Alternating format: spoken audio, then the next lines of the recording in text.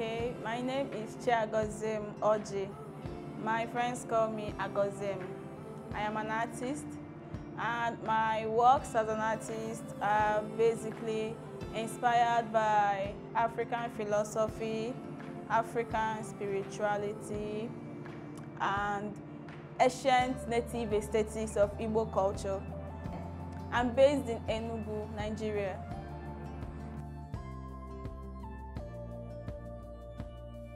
With digital tools, as an artist, I tend to express myself anywhere, whether I am sick, I am okay or not, outside or inside the house. It's very handy, let me put it like that.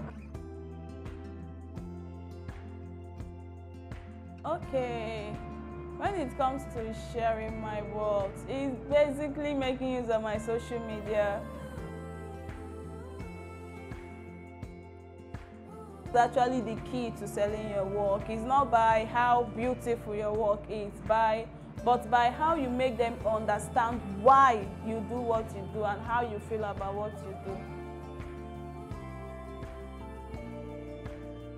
As an artist, personally, I've seen a lot of people, a lot of artists doing these online adverts on Instagram and Facebook. You know, all these things, they are all digital space. If you don't have these things, you really have to know, you have to enter cab from here to Lagos to go and advertise in galleries. That's if they will take it. But when it comes to technology, you can be in Enugu and at the same time in Lagos.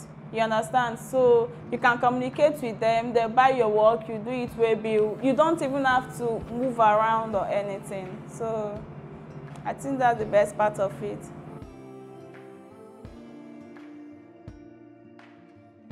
Art is self-expression, and when you don't express yourself through any way, it can be very difficult. So I feel like as a woman, we have a lot to do. We have a lot to do when it comes to taking care of the children, doing stuff around the house and all that. So I feel like the phone really helps. For me, the phone, because I make use of my phone and my laptop, so I feel like the digital tool and technology really help.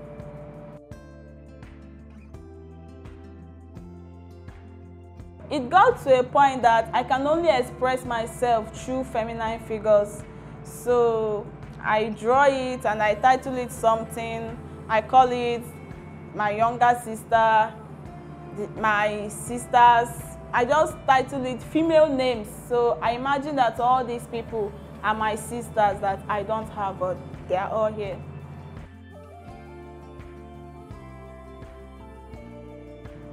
So going into my own work personally, so I tend to channel most of my works into femininity.